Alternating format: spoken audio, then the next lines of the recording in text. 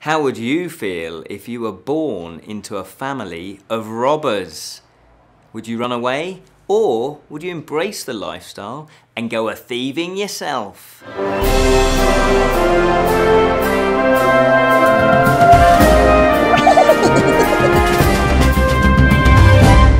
Hello and welcome to the Friday Fantasy Show from the Bottled Imp. Exploring the realms of fantasy. My name is Ken Boyd and today we are taking a look at Ronia, the Robber's Daughter. And that is written by Swedish author Astrid Lindgren. Now this was first published way back in 1981, but as far as I can tell it's always been in print. And Astrid was also responsible for Pippi Longstocking. She's probably more known for that in this country. But she is, as of January 2017, the 18th most translated author in the world. So she's obviously doing something right. Or is she? Let's find out. Ronia, the Robber's Daughter. What's it all about? What's the setup? Well, it's quite a simple setup. As you can imagine from the title, there's a girl called Ronia, and the book starts with her birth. And she is born into a family of robbers. And they have a very special hideout. It is a keep. It's pretty much a big castle. Some of it is ruined, some of it isn't. So obviously they live in the non-ruined part. And it seems to be fairly big. It's got dungeons, and it's got lots of rooms that they don't use. But of course it does have a big hall that all the robbers drink and be merry at in the evenings. And the plot concerns Ronia though. The focus is on her. And what happens is there is a rival gang, and that's led by Borka. He's the chief of that gang. And so there's a rivalry between Matt, which is Ronia's father. He's the chieftain of that robbers gang. And so you have this rivalry that keeps flitting around all through the novel. But of course, as I said, the focus is on Ronia. And she stumbles across, I don't want to give any spoilers away, she stumbles across Birk, who is the son of the rival chieftain. So of course, they naturally should be rivals. After all, Matt, Ronia's father, has always banging on about how Borka should leave the forest and leave them to do all the robbing, and he hates them. So consequently, Ronia has grown up with that opinion. So when she comes across this Birk, she decides, well actually, I hate you. So there's kind of just this inbuilt rivalry between the two of them. So that's pretty much the setup. It's also about her exploration, about her surroundings. So as a child, she's pretty much left to her own devices. She can go off and explore. So at first she explores the keep and what it's like living in a castle. And as a kid, any dark passage is exciting. Any new room is obviously going to be exciting, and your imagination can kick in. And then she starts exploring the forest. So it's also, the plot comes from her exploration as well. Now again, I'm not going to give any spoilers. There are lots of themes that run through all of this as well.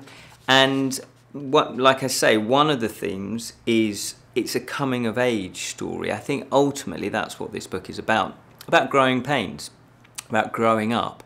And so consequently it's about finding out who you are and where you fit within your society. In this case, it just happens to be that she's part of a robber's gang.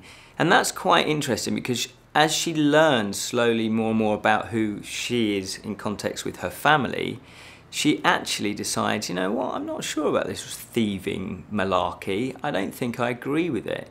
So therefore that then raises another issue of nature-nurture.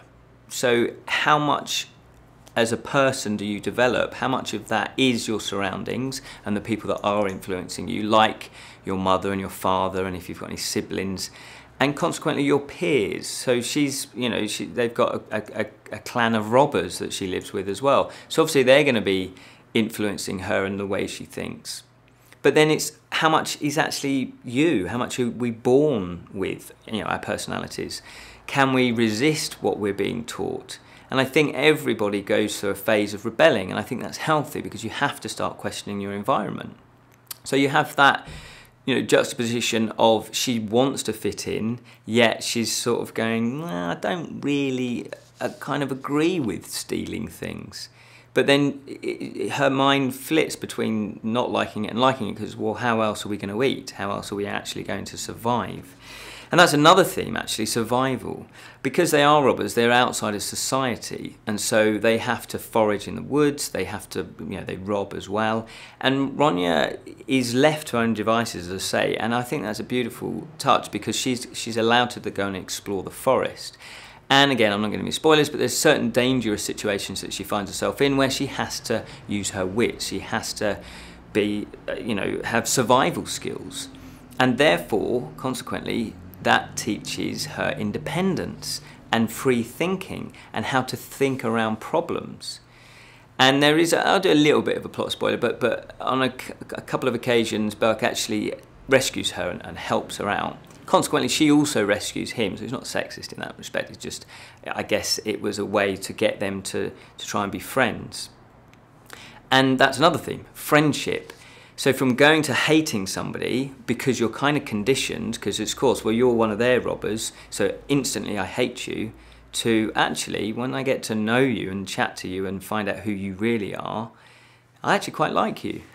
So that's what they discover. They actually really like each other. And they really, I guess, and it is a love, but it's an innocent love, because they are about 7 or 8 when all this happens. So it's not a sexual love, it's not necessarily a romantic love, but it's a sweet, innocent childhood love, which is just as strong and just as profound, because they really fiercely are friends. They start to hang out with each other, they like spending time, and they discover more woodland together, and they have a few perils together, and their friendship is really strong. So the theme of friendship is explored, but also the theme of testing friendship is explored, because there are things that happen sometimes through misunderstanding, sometimes through one of them being stubborn, and so you actually have to then re-examine your friendship with somebody every now and again, because okay, this is new. I didn't really believe that they would believe that, or there's been a misunderstanding. And so again, you have to dig deep about, well, how much does this friendship mean to me?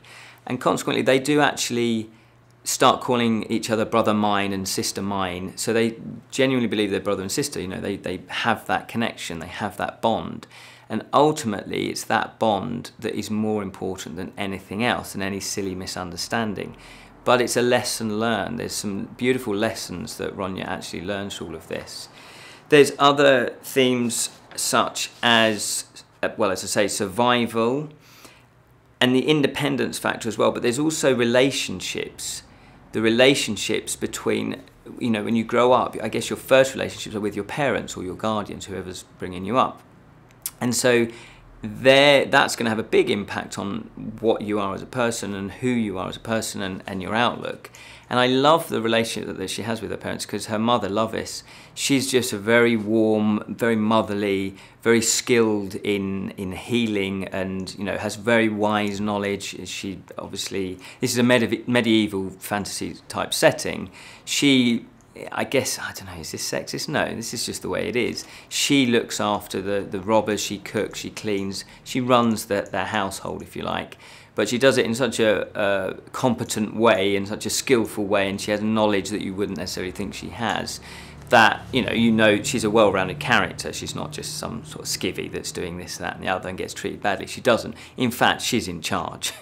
Underneath it all, she's actually in charge, despite what Matt, who's the chieftain of the robbers, actually believes. He's a bit more blustery, he's a bit more, gun-ho, and he's obviously going out there and robbing people, and isn't he marvellous, and he's all about that. But he is very loving to Ronia as well. So that's what I like about this, that every character is very well rounded, and again the friendships of their family dynamic are tested. So she starts to rebel because obviously she doesn't really like this robber situation, and then when, I guess there's a little bit of a plot spoiler, when she tells Matt that she's friends with the rival's son, he's livid and they fall out.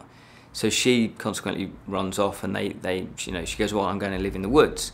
So again, there's that testing, allowing your children to do what they need to do, to actually be the people that they need to be and discover and learn. That's the biggest thing, and to give them space to be kids, because growing up can be quite a traumatic situation.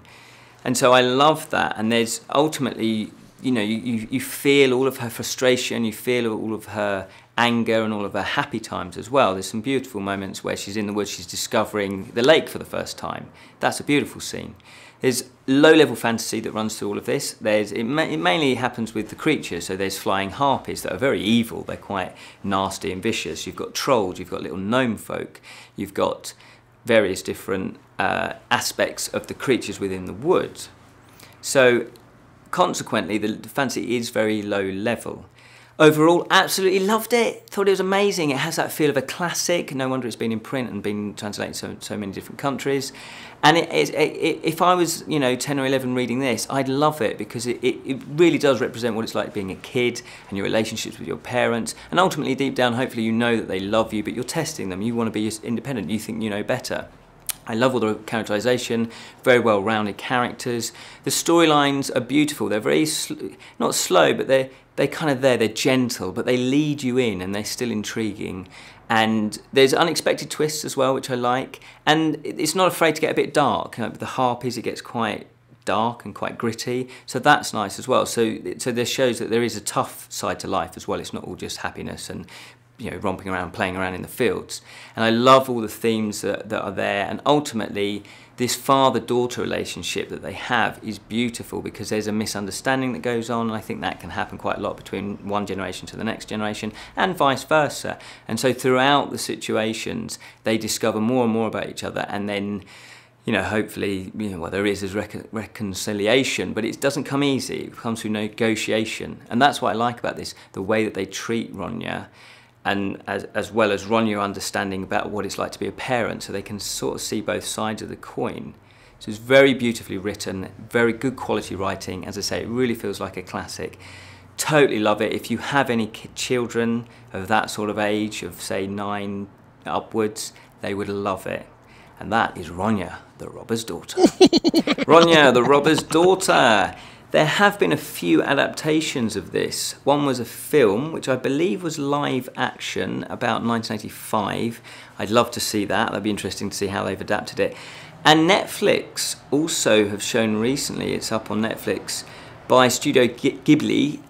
They have done an animation of it. And I did watch it, and I'm going to be doing a review of that. So I don't want to spoil exactly what I thought about how they did adapt it and what a job they did with it.